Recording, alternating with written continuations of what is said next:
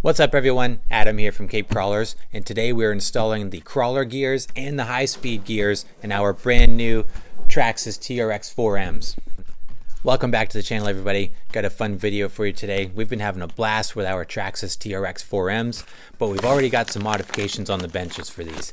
So we got the new gear sets, we got the crawler gears, and we got the high-speed gears. I also got the metal axle gears, but I'm probably not going to install those today. I think that's a project for another day. But we're very excited to try out the alternative gear sets. So we've had a ton of fun with these things already. We've installed the Pro Scale Light Kit, which is a great addition. 25 bucks, plug and play. Really makes these things fun to play with. The light kits are really cool. It's got brake lights, reverse lights, flashers, various settings for high beams, low beams, very cool stuff. So we've had a lot of fun with the Pro Scale light kits already. My son got the cargo trailer for his Land Rover. The Defender has been rolling around carrying snacks, mulch, all kinds of different stuff in the cargo trailer. So that's been a fun addition too. So we've really been enjoying the accessory line that Traxxas has out for these things already. But we're going to dig into these a little bit deeper today, and we're going to customize our regs for our driving styles. Axel likes speed and more fun and kind of overland, which I think the Land Rover is perfect for, and I'm really anxious to see what I can get for crawling performance out of my Bronco. So we got the gear sets for each of them. So I figured we'd install the high-speed set in Axel's rig, and we'd install the crawler set in the Bronco. We'll do some speed tests and some comparisons for both rigs. We'll look at how much speed you gain with the high-speed gearing, and we'll look at how slow and how steady you are with the crawler gears in the Bronco. So with that, why don't we jump in? We'll do the install. I think we'll do the Defender first to see how the speed gears work, and then we'll start doing some tests, and then we'll switch over to the Bronco. So let's get it. So here's our Defender. So you can see what we've done. We put the Endura beadlock wheels, the green beadlock wheels on here, and the Little Guy Racing Parts Trail King tires. Now these fit pretty well. They rub a little bit at full stop, but not too much. Steering, they do okay. They rub a little bit on the linkage here, but I was finding that the tires seem to rub on the linkage from the stock setting. So it's not bad. It doesn't seem to catch, but we might want to get some spacers or something just to kind of give us a little cushion there. But in any case, let's put the speed gears in this thing. So I have not done anything to prep here. We're going to be doing this kind of on the fly. I did get the complete transmission and motor combo because I did not want to open the gearbox up and mess with gear meshing or anything like that. I just wanted to just bolt it in and go. And this is about $30, I think it is, for the whole kit. You can just get the gears for around $6, I think. So if you're mechanically inclined and not concerned about getting into that and doing the actual gears, it's a much less expensive option. But for me, paying the extra 25 bucks or whatever was worth it just to drop it in and go. So we're gonna do the speed gear swap right now. We'll see. I'm gonna scope this out a little bit, and then we'll get into this swap. Okay, so we're working our way through the install. This is actually really simple. So there's 2 bolts on the battery tray here that hold the transmission down. It just hinders your access to it. So I unbolted the battery tray. Looking at this now, I don't even know if I had to, but I think you do to get the drive shafts out. And then it's 4 bolts. It's one on each side of the transmission here, and then the thing just pulls right out, just like that. Super easy. So I'm going to try to get this out of here without ruining the Traxxas wonderful wiring setup here. And then we should be able to just drop the new one right in. Hey, swap is done. That was actually super simple. Like I said, it's just 4 bolts here. Pop the whole unit out. You run the wires up and through the battery tray. The battery tray is actually set up in a way that it slides up and down through the frame channels here. Really cool. The drive shafts were very similar to an SCX24. It's just 1 bolt on either side of the transmission. They pop right on and off. So that was really simple. So it should be ready to go. I've zip tied everything back in so it looks totally factory again. Super, super easy. Very, very happy with it. So I'm going to fire this thing up and we'll see how fast it is with the new gear set. I'll count you down. All right, here we are. So the Bronco is running very big tires too, as pretty much the same diameter as the Defender. So they both got big tires and aftermarket wheels on them. But now we've put the speed gears in the Defender. So let's do our speed test. Yeah. Count us down, buddy. 1, 2, 3, 4. Wow. 1, 2, 3, 4. Go. Wow, way faster. I'm faster. Okay, now before we get working on the Bronco, I'm going to test the Bronco against our C10. So the C10 is just for a benchmark purpose. I just want to see how much the crawler gears reduce the speed of the Bronco over here. Axel's Speed Demon Defender is over here just for fun. So I'm going to count us down. Ready? 3, 2, 1, go. I'm faster than all of you. The C10's a little turtle there. All right, one more time, coming back. 3, 2, 1, go. I use my turbo. Yes. So the speed gear definitely made a big difference in speed. The Defender is a land missile right now. Huge, huge bump in speed. My son is pumped. This is exactly what he was looking for. So that was really cool. So we've seen what the speed gears can do. Now let's throw the crawler gear set in the Bronco and see how that does from a speed perspective. And then we'll do some crawling. Okay, just did this swap. I got the crawler gears in the Bronco. So let's check this out against the C10. See how it goes.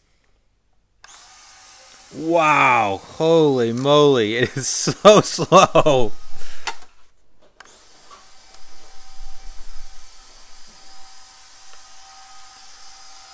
So there we can see that the crawler gears are significantly slower than the stock version.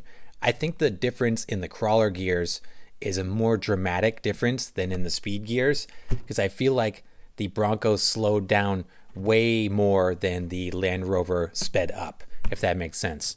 Yeah, I'm curious to see what y'all think, but that was my impression, was that the Bronco is super slow.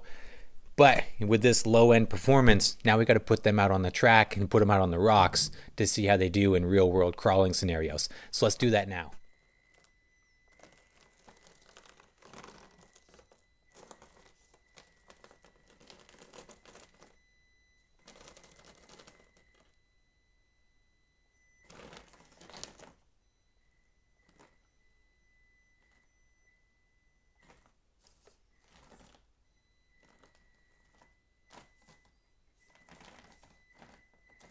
Got it. Nice. Low speed is great already. I can tell it's got way more control off the bottom. Feels much better from a crawling perspective.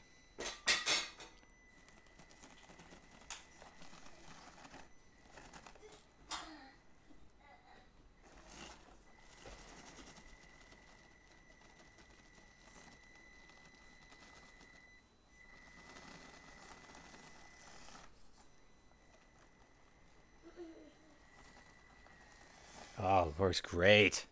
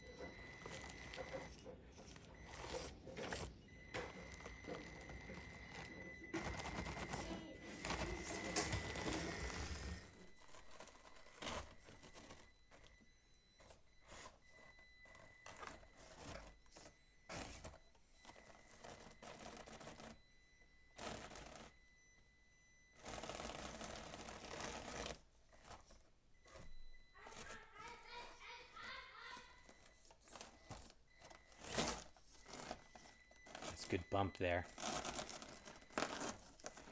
Whoa. Oh, good save.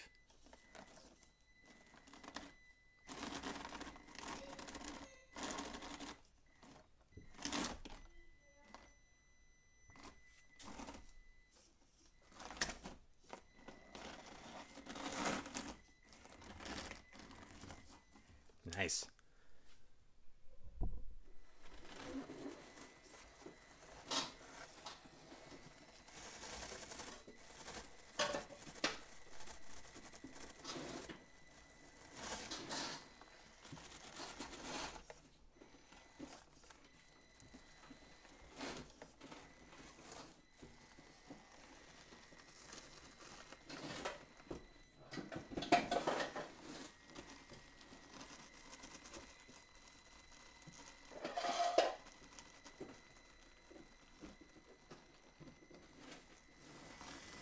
Oh, so much better. And then we'll hang it on my door. So I'm using this box. Storage.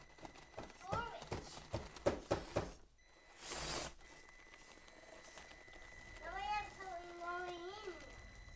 So I have room for